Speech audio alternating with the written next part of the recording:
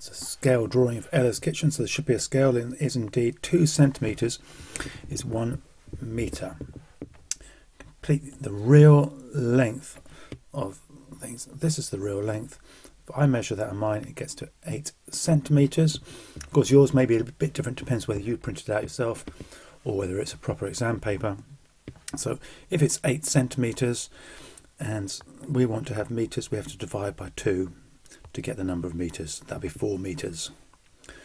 The real width, this is the width. When I measure mine, that comes to 5.5 centimetres.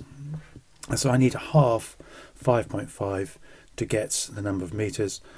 And half 5 will be 2.5, and half the 0.5 will give me 0.25.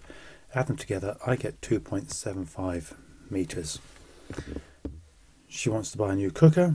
The width of the cooker is 95 centimetres, and so if I times that by 2, that gives 190 or 1.90 centimetres.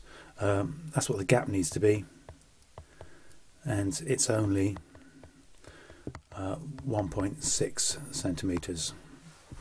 You could also say the gap is 1.6 centimetres. That's this gap here, 1.6 centimetres, and divide by 2.